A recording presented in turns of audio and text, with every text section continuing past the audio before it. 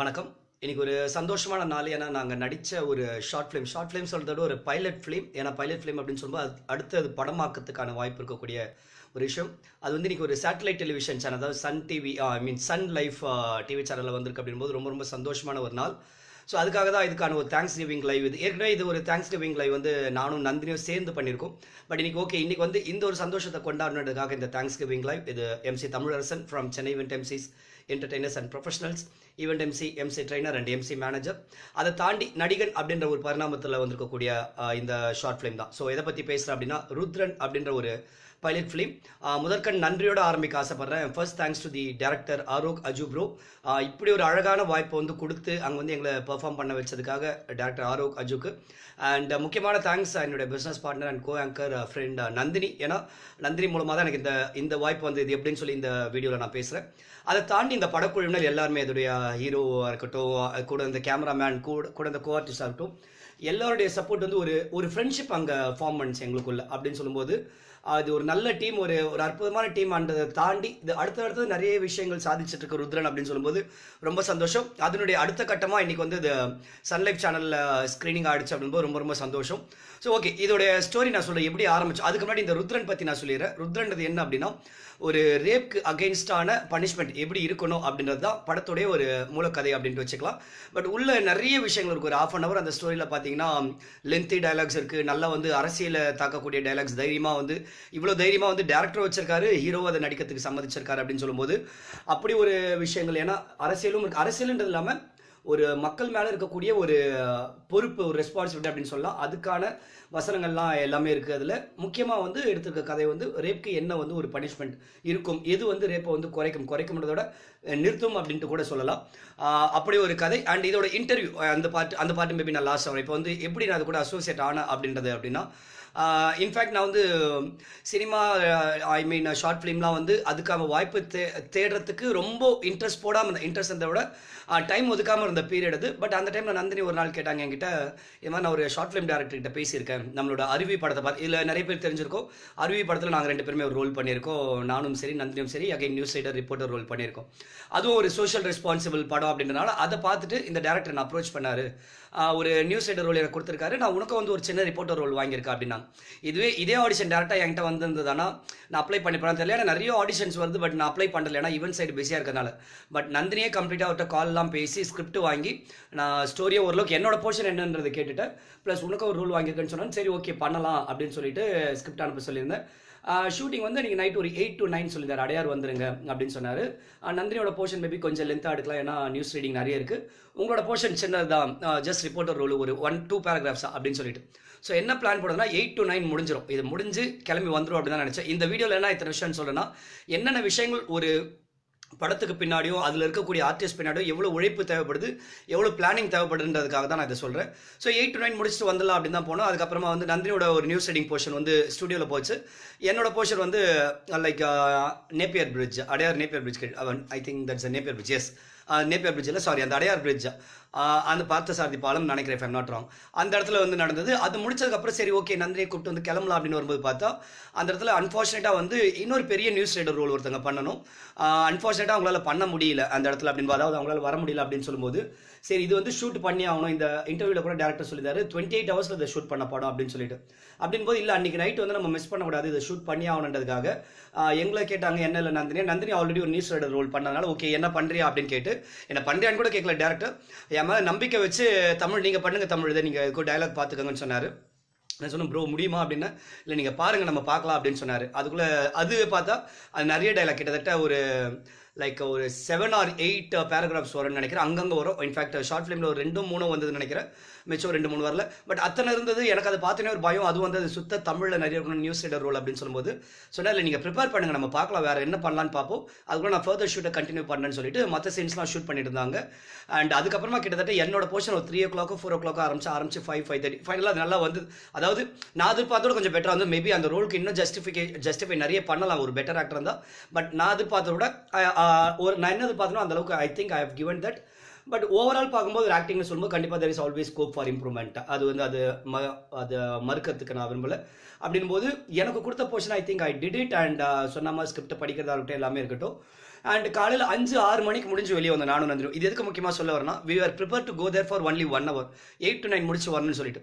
ஆனால் எனக்கு ஒரு சின்ன ரோலோட தான் அங்கே போனது. ஆனால் அந்த இடத்துல வந்து ஓகே இன்னொரு ரோல் காலியாக இருக்கும்போது என் மேலே நம்பிக்கை வச்ச டேரக்டருடைய அந்த ஒரு நம்பிக்கையாக இருக்கட்டும், அந்த தைரியமாக இருக்கட்டும், அந்த வாய்ப்பு கொடுத்ததாக இருக்கட்டும், அதே மாதிரி நாங்கள் 2 பேரும் சரி கொஞ்சம் கூட முகம் சொல்லிக்காம ஓகே இவ்வளோ டிலே ஆகுது அப்படிலாம் கவலைப்படாமல் ஓகே ஒரு வாய்ப்புக்கு வந்திருக்கும், இந்த வாய்ப்பை கரெக்டாக யூஸ் பண்ணிக்கணும், தேடி வந்திருக்கு அப்படின்னு சொல்லும்போது கரெக்டாக யூஸ் பண்ணிங்கன்னு சொல்லிட்டு எனக்கு தான் ஷூட்டு. நந்தினி நினச்சிருந்தா கிளம்பி போயிருக்கலாம் நைட், இல்லை அவங்களும் சரி கூட வந்து சப்போர்ட் பண்ணேன்னு சொல்லிட்டு எல்லாருமே என்டையர் படம் டீம் வந்து அங்கே இருந்து கிட்டத்தட்ட மார்னிங் 6 o'clock எல்லாம் முடிச்சு ஜாலியாக ஃப்ரெண்ட்ஸ் மாதிரி கதை அடிச்சு அப்புறமா எல்லாருமே ஒன்றா கிளம்பணும் அப்படின்னும் போது. ஸோ இதுக்கு பின்னாடி என்ன உழைப்பு இருக்குது, அது மாதிரி எதுக்கு நான் சொல்லணும்னா, இப்போ என் சைட் எஸ் ஒரு வாய்ப்பு கிடைச்சிருக்கும் போது அதை கரெக்டாக பயன்படுத்திக்கணும் அப்படின்னு. அதே மாதிரி நந்தினி சைடு ஓகே நம்மளோட டீம் மெம்பர் பண்ணுறாங்க, ஃப்ரெண்டு பண்ணுறாங்க, கூட வந்து சப்போர்ட் பண்ணுறது. அதே மாதிரி டேரக்டருக்கு அவங்க சைடு வந்து அவங்க டீம் வந்து என்னெல்லாம் என்ன மோட்டிவேட் பண்ண முடியுமோ, எனக்கு என்ன சப்போர்ட் பண்ண முடியுமோ அந்த வாய்ப்பு. இது மாதிரி என்டையர் டீம் ஒர்க் இது. இப்படி ஒரு வாய்ப்பு, அதனால இதுக்கு once again thanks to Nandini அந்த டேரக்டர் அருக் இப்படி ஒரு ஆப்பர்ச்சுனிட்டிக்காக. அண்ட் இது முடிஞ்சதுக்கு அப்புறமா அந்த படம் ரிலீஸ் ஆகும்போது அகைன் டப்பிங் எல்லாமே நாங்களே தான் பண்ணோம். ஷார்ட் ஃபிலிம் ரிலீஸ் ஆகும்போது நல்ல வரவேற்பு வந்து நிறைய அவார்ட்ஸ்லாம் போயிட்டு வந்தது. இன்ஃபேக்ட் ரிலீஸ்க்கு முன்னாடி அவார்ட்ஸ்லாம் வாங்கிட்டு அதுக்கப்புறமா பிஹைண்ட் வுட்ஸ் டிவியில் வந்து ரிலீஸ் ஆச்சு. அதுக்கப்புறமா வந்து இன்னைக்கு வந்து இப்போ சன் லைஃப்பில் வந்திருக்கு அப்படின்னு சொல்லும்போது ரொம்ப ரொம்ப சந்தோஷம். இதனுடைய ஒரு வெற்றிப்படி. ஓகே இது வந்து சினிமா சைடு ஒரு ஃபிலிம் மேக்கிங் சைடு இது ஒரு சந்தோஷம். ஆனால் ஒரு ஆதங்கம், அதாவது சொசைட்டி சைடு என்ன அப்படின்னா அந்த எஸ் அஃப்கோர்ஸ் ரேப் இது வந்து குறைவே குறையாத குற்றமாக இருக்குது. இன்ஃபேக்ட் இந்த படம் நாங்கள் ஷூட் பண்ணும்போது அவர் என்னெல்லாம் இதில் மெசேஜ் சொல்லியிருந்தாரோ அதுக்கப்புறம் கூட பார்த்தீங்கன்னா நிறைய ரேப் நடந்தது இந்தியாவில். அப்போ வந்து ஒவ்வொரு தடவையும் நாங்கள் வந்து குரல் எழுப்பும்போது அதுதான் இதுதான் இதுக்கான தீர்வு அப்படின்னு நம்மளால சொல்ல தான் முடியும், தவிர எங்கேயுமே யாருமே அந்த தீர்வு வந்து அக்செப்ட் பண்ணிக்கிறது கிடையாது. ஆனால் அதுக்கப்புறம் இந்த படம் வந்ததுக்கப்புறம் இதே மாதிரி இந்த சாயல் இன்னும் நிறைய படமும் நாங்கள் பார்த்தோம். இதே பேரில் இன்ஃபேக்ட் பார்த்தா ஒரு படத்தில் வந்து கேரக்டர் நேமே வந்து ருத்ரன் அது மாதிரி கேரக்டர் வரும். என்னன்னா இது மாதிரி அநியாயங்களை அழிக்கக்கூடியது அப்படின்ற மாதிரி நிறைய விதங்கள் இந்த வகையில் வந்து வரதை பார்த்தோம். இது பார்த்து வந்ததுன்னு சொல்லலை, எல்லாருக்குள்ளே இது மாதிரி ஒரு தாக்கம் இருக்குது, இது வந்து சொசைட்டிக்கு ஏதாவது பண்ணணும்னு சொல்லிட்டு பல பேர் முயற்சி பண்ணிட்டு தான் இருக்காங்க. ஸோ இந்த மாதிரி படங்கள் வரும்போது நீங்கள் இதை பார்க்கக்கூடியவங்க என்ன பண்ணுங்கன்னா இதை சப்போர்ட் பண்ணுங்கள், இதை ஷேர் பண்ணுங்கள், இதை பற்றி பேசுங்க நிறைய. ஃபார் எக்ஸாம்பிள் நான் இந்த லைவில் பேசணும் அப்படின்னா ஓகே நான் நடித்து அதை பற்றி மட்டும் பேசிட்டு போகலாம். இது வந்து என்னோட மீடியா கரியருக்கு இது ஒரு ஹெல்ப்ஃபுல்லாக இருக்கும். ஆனால் அதை தாண்டி நான் ஏற்கனவே நான் என்னுடைய நிழல் ஷார்ட் ஃபிலிம் ஒர்க் ஷாப் அப்போ சொன்னது தான், இன்றைக்கி ஃபிலிம் மேக்கிங்குள்ளே வரவங்க பல பேர் வந்து வெறும் பணம் சம்பாதிக்கிறதுக்கோ பேருக்காக மட்டும் வரது கிடையாது, ஒரு சொசைட்டியை திருத்தணும், சொசைட்டியில் மாற்றத்தை ஏற்படுத்தணும்னு சொல்லிட்டு தான் வராங்க. அப்படி வரவங்களை கண்டிப்பாக சப்போர்ட் பண்ணுங்கள், அவங்க எடுத்துகிட்டு ஒரு மெசேஜையும் சப்போர்ட் பண்ணுங்கள், அவங்களுடைய நடிப்பு அவங்களுடைய டைரக்ஷன் அதையும் சப்போர்ட் பண்ணுங்கள். அப்போ தான் அவங்களை அடுத்த விஷயங்கள் பண்ண முடியும். ஃபார் எக்ஸாம்பிள் இப்போ டேரக்டர் பார்த்திபனுடைய ஒத்த செருப்பு என் 7 படம் வந்திருக்க மாதிரி அதோட இன்டர்வியூஸ் நிறைய பார்த்துட்டு இன்னும் படம் பார்க்கல, ஐ திங்க் நாளைக்கு தான் ரிலீஸ் நினைக்கிறேன், வந்ததுக்கப்புறம் கண்டிப்பாக பார்க்கணும். அதில் சொல்லும்போது அதே மாதிரி இதை மாதிரி படங்களை சப்போர்ட் பண்ணும்போது தான் அடுத்தது தைரியம் வரும் டேரக்டர்ஸ்க்கு வந்து இதெல்லாம் எடுக்கலாம், ஓகே மக்கள் வந்து சப்போர்ட் பண்ணுறாங்க அப்படின்னு சொல்லிட்டு. ஸோ அந்த வகையில் keep supporting such films. And உங்களால் ஏதோ ஒரு வகையில் பார்ட்டாக இருக்க முடிஞ்சதுன்னா கண்டிப்பாக நீங்களும் பார்ட்டாக இருக்கலாம். ஃபார் எக்ஸாம்பிள் இந்த படம் கேட்ட உடனே வந்து நானும் நந்தினி வந்து நந்தினி தான் இன்ஃபேக்ட் ஸ்டார்டிங்கில் பேசுறது, ஓகே நாங்கள் கண்டிப்பாக பண்ணி தரோம், பட்ஜெட்லாம் பிரச்சனையே கிடையாது, வி வில் டூ இட், ஒரு நல்ல காசுன்னு சொல்கிறீங்க கண்டிப்பாக பண்ணுறோம் அப்படின்னு சொல்லிட்டு. ஸோ அது மாதிரி டீம் சைடும் நல்லா சப்போர்ட் பண்ணாங்க அப்படின்னு சொல்லும்போது இதெல்லாமே ஒரு கூட்டு முயற்சி அப்படின்னு சொல்லலாம். ஓகே இப்போ கமிங் பேக் டு இன்னைக்கு ஸ்க்ரீனிங் முடிஞ்சதுக்கப்புறமா டேரக்டரோட இன்டர்வியூ அது பார்த்தேன். அதில் வந்து அவர் சொன்ன ஒரு விஷயம், இன்ஃபேக்ட் இது ரீசெண்டாக லாஸ்ட் ஒரு 1 month 2 month என் மனசில் ஓடிட்டு இருக்கக்கூடிய ஒரு ஆதங்கம், எதுவுமே நம்மளால் பண்ண முடியலையே அப்படின்னு சொல்லிட்டு. என்னன்னா இந்த ஹெல்மெட், 2வது நபரும் ஹெல்மெட் போடணும் அப்படின்னு சொல்லிட்டு வரக்கூடிய சட்டம், இது மாதிரி பல சட்டங்கள் வந்துட்டு இருக்கு, நம்மளால் எதிர்த்து கேள்வி கேட்க முடியல, ஆனால் வந்து அடங்கி தான் போகிறோம். ஃபார் எக்ஸாம்பிள் இது மாதிரி சட்டம் வரும்போது சரி ஓகே நம்மளால் எதுவும் பண்ண முடியலன்னு ஒதுங்கி போவோம். ஆனால் நம்ம என்னைக்கு ஃபைன் கட்டுமோ அன்றைக்கி வந்து ஆதங்கம் வந்து ரொம்ப அதிகமாகும். ஃபார் எக்ஸாம்பிள் என்னுடைய டீம் மெம்பர்ஸே வந்து 2வது பர்சன் வந்து ஹெல்மெட் போடலன்னு சொல்லிட்டு நின்று ஃபைன் கட்டிட்டு ஈவெண்ட்டுக்கு வேறு அவங்கள லேட்டாக அனுப்பிச்சிருக்காங்க. இது மாதிரி ஆகும்போது இன்னும் ஆதங்கம் வந்து அதிகமாகுது, என்னடா கண்ணுக்கு இப்படி தப்பு நடந்து எதுவும் பண்ண முடியல அப்படின்னு சொல்லிட்டு. அப்போ நான் சொல்கிற விஷயங்கள் இன்ஃபேக்ட் ஹெல்மெட்டை பற்றி வரும்போதெல்லாம் நான் வந்து அடிக்கடி ஃபேஸ்புக்கில் பண்ணக்கூடிய பதிவு என்னன்னா, ரோடு நல்லா போட்டுட்டு அதுக்கப்புறமா டிராஃபிக் சிக்னல்லாம் ஒழுங்காக ஃபாலோ பண்ணுறாங்களா மற்றவங்கள பார்க்க வச்சுட்டு, ரேஸ் போகிறவங்க பைக்கில் ரொம்ப ரேஷாக போகிறவங்க இவங்களாம் பிடிச்சி இதுக்கப்புறமா ஹெல்மெட்டுக்கு வந்தால் நல்லாயிருக்கும். என்னுடைய சேஃப்டி வந்து நான் பார்த்துக்கணும் அப்படின்றத வந்து அரசு அதிக அக்கறை கொடுக்கறத விட நான் பார்த்துப்பேன். ஆனால் நான் ரோட்டில் போனால் விழக்கூடாது, ஹெல்மெட்ன்றது வந்து விழுந்தா நீ வந்து உன்னை உயிரை காப்பாற்றுக்குன்னு சொல்கிறீங்க, ஆனால் விழக்கூடாது அப்படின்னா நல்ல ரோடு நல்ல ஒரு டிராஃபிக் சிக்னல்லேருந்து ரூல்ஸ் அண்ட் ரெகுலேஷன் இருக்கணும் அப்படின்றத என்னுடைய கருத்து மட்டும் பல பேர் வந்து இதை ஷேர் பண்ணிட்டு இருக்காங்க. அப்படின்னு சொல்லும்போது இந்த விஷயங்கள் எப்போ எட்டோ அரசுக்கு எட்டோ இல்லை எப்போ இந்த மாதிரியான விஷயங்கள் பண்ணுவாங்க அப்படின்றது தெரியல. இன்ஃபேக்ட் இப்போ மழை ஆரம்பிச்சிச்சு பார்த்தீங்கன்னா ஒவ்வொரு ரோட்லையும் போகும்போது பயந்து தான் நம்ம போகிறோம். அப்போ என்னதான் ஒரு 2 பேரும் ஹெல்மெட் போடுறதுனால தெர் இஸ் நோ சென்ஸ், இது வந்து ரூல் ஆகிட்டு. அப்போ எல்லாருமே கேட்கக்கூடிய கேள்வி, ஓகே ஹெல்மெட் போடலன்னா எனக்கு ஃபைன் போடுற, அப்போ ரோடு போடலன்னா வந்து கார்பரேஷன் இவங்களுக்கு ஃபைன் போடலாமல் போது கண்டிப்பாக இந்த கேள்வி நம்ம மனசில் எழுது. இதை வந்து எல்லாருமே குரல் கொடுக்கணும். இப்போ இந்த விஷயத்தை எதுக்கு சொல்ல வரனா, இதே மாதிரி இந்த இன்டர்வியூட கடைசி போர்ஷனில் ஆங்கர் கேட்டப்போ டேரக்டர் ஆரோக் சொன்னது தான், நீங்கள் இது மாதிரி வேறு என்னென்ன விஷயங்கள் சொசைட்டியில் எதிர்பார்க்குறீங்க, சேஞ்சஸ் சொல்லும்போது இதே விஷயத்தை அவர் ஹெல்மெட்டில் சொன்னார். இது மாதிரி ரோடெல்லாம் மாற்றிட்டு அதெல்லாம் பண்ணிவிட்டு அதுக்கப்புறம் ஃபைனலாக வாங்க ஹெல்மெட் விஷயத்துக்குன்னா அதே விஷயத்தான் நானும் சொல்கிறேன். இந்த விஷயத்தை தான் பல பேரும் சொல்லிட்டு இருக்கோம்.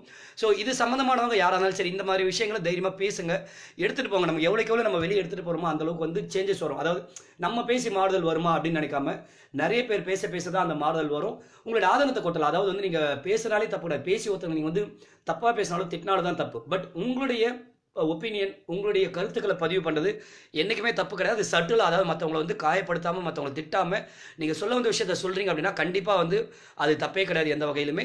ஸோ அந்த வகையில் இது மாதிரி உங்களுக்கு வந்து என்னெல்லாம் சொசைட்டியில் மாற்றங்கள் ஏற்படணும்னு நினைக்கிறீங்களோ அது எல்லாமே உங்கள் சைடு வந்து பதிவு பண்ணுங்கள். அஃப்கோர்ஸ் எல்லாருமே ஒருத்தரும் வந்து அவங்களுடைய லைஃப், அவங்க ஃபேமிலி லைஃப், பணம் சம்பாதிக்கணும், ஃபேமிலின்னு எல்லாமே இருக்குது. இதை தாண்டி நான் சொசைட்டிக்கு வந்து ஏதாவது பண்ணுறதுக்குலாம் டைம் இல்லைன்னு நினைப்போம். ஆனால் ஒரு சின்ன விஷயம், for example I am not full time social worker. In fact Nandini பார்த்தீங்கன்னா ஆல்மோஸ்ட் லைக் ஃபுல் டைம் அப்படின்னு சொல்லலாம். ஈவெண்ட் டைம் தாண்டி மிச்சம் நான் full and full she's into social service, like blood donation camp ஆகட்டும், இல்லை கேன்சர் பேஷண்ட்டுக்கு ஏதாவது அரேஞ்ச் பண்ணதாக இருக்கட்டும். பட் நான் அந்தளவுக்குலாம் பண்ணுறது கிடையாது. ஆனால் எனக்கு கிடைக்கக்கூடிய ஏதாவது சந்தர்ப்பத்தில் ஏதோ ஒன்று அட்லீஸ்ட் வீக்லி ஒன்ஸோ இல்லை மந்த்லி ஒன்ஸோ இல்லை வரக்கூடிய போஸ்ட்டை ஷேர் பண்ணுறதோ இல்லை எப்பாவது அதை பற்றி பேசுறதோ என்னால் முடிஞ்சதை நான் பண்ணிட்டு இருக்கேன். அது மாதிரி உங்களால் எந்த அளவுக்கு முடியும். இதை நான் பல இடத்துல சொல்கிற விஷயம் என்னன்னா, நிறைய பேர் வந்து நமக்கு இது ஒத்து வராது, நமக்கு டைம் இல்லைன்னு ஒதுங்கக்கூடிய நேரத்தில் நீங்கள் எப்படிலாம் பண்ணலான்றதுக்கான ஐடியா நான் கொடுக்குறதா. ஒன்று, நீங்கள் அந்த ப்ராஜெக்டோட பார்ட்டாக மெயின் பார்ட்டாக இருக்கலாம், ஃபீல்டில் இறங்கி வேலை செய்யலாம், இல்லைனா வரக்கூடிய பதிவுகளை ஷேர் பண்ணலாம், இல்லை உங்களுக்கு விஷயம் தெரிந்தால் நீங்கள் பேசுங்க. ஸோ இதை மாதிரி பண்ணும்போது டெஃபினெட்லி நம்ம சொசைட்டி வந்து மாறும். நான் எப்போவுமே சொல்கிறது, சொசைட்டி கெடுறதுக்கு எப்படி வந்து பல நூற்றாண்டு பல ஆயிரம் வருஷங்கள் ஆச்சோ அதே மாதிரி நல்லதாக மாறணும்னாலும் அதுக்கு பல நூறாண்டு பல ஆயிரம் ஆண்டுகள் ஆகும். ஆனால் அதுக்கு விதை போடுபவர்கள் யார்? நம்ம இன்னைக்கு விதை போடுறதுனா நாளைக்கு நம்மளுடைய அடுத்த ஜென்ரேஷன்ஸ் மேபி அதில் சேஞ்ச் வரலாம், இல்லை ஃபார்ச்சுனேட்டாக நம்ம ஜென்ரேஷன்லேயே வரலாம். பட் அந்த விதை போடுபவர்களாக நாம் இருப்போம். தேங்க்யூ இந்த லைவ் இவ்வளோ நேரம் பார்த்ததுக்காக. அண்ட் கண்டிப்பாக இந்த ஷார்ட் ஃபிலிமை வந்து நீங்கள் மிஸ் பண்ண பைலட் ஃபிலிம் சன்லைஃப்ல மிஸ் பண்ணியிருந்தீங்க அப்படின்னா நான் இதோட ஆக்சுவல் லிங்க் நான் ஷேர் பண்ணுறேன். பிஹைண்ட் வுட்ஸ் டிவியில் இருக்குது, அது நீங்கள் போய் பார்க்கலாம். அங்கே உங்களோட கமெண்ட்டை தெரிவிக்கலாம், டேரக்டருக்கு உங்களுடைய பாராட்டு தெரிவிக்கலாம், இல்லை உங்களுடைய கமெண்ட்ஸ் ஃபேஸ்புக்கில் வந்து ஷேர் பண்ணலாம். என்ன நீங்கள் காண்டாக்ட் பண்ணால் can contact me on my number 9003087198. Also எங்களை பற்றி தெரிஞ்சுக்கணும் அப்படின்னா can visit our website chennai1professionals.com and also like our Facebook page Chennai1 Professionals. இந்த படத்தோட டேரக்டர் பற்றி தெரிஞ்சுன்னா அவரை நான் ஃபேஸ்புக்கில் டேக் பண்ணியிருக்கேன் இந்த போஸ்ட்டில். நீங்கள் அவருக்கு மெசேஜ் பண்ணி நீங்கள் அவர்கிட்ட பேசலாம். தேங்க்யூ.